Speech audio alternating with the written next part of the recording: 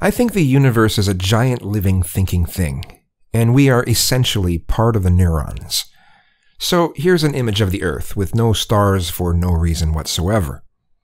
And now we have the neural fabric of the universe. First of the Earth and its relationship with the solar system's relationship with the interstellar neighborhood and the Milky Way galaxy, and the local galactic group and the Virgo supercluster, and the local supercluster, and the observable universe and beyond.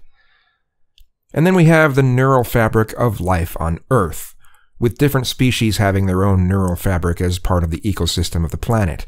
It could be viewed as mathematical, it could be viewed as each species having a singular living entity that it represents, where essentially those individual animals are merely extensions of that being, cycling through lives like the high turnover rate of employees at Best Buy, like taste buds dying and regenerating, and like a siphonophore, like the Portuguese man-o'-war, which is not a singular organism, but is a colony made of individual animals, but in this case, we cannot see the larger animal that we are a part of.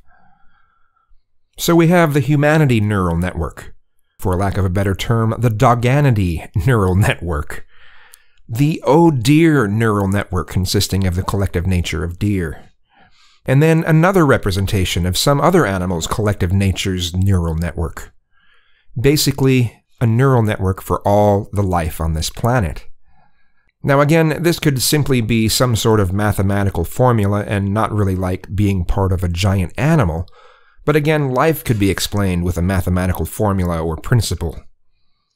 We are a part of something that is thinking, and this is my view about spirituality. To me, this would be why there are people whom we've never met before, but we could swear that we have. We're like exploring a Mandelbrot fractal. The same basic pattern can be found throughout humanity, but the way it merely appears changes with the flow of time.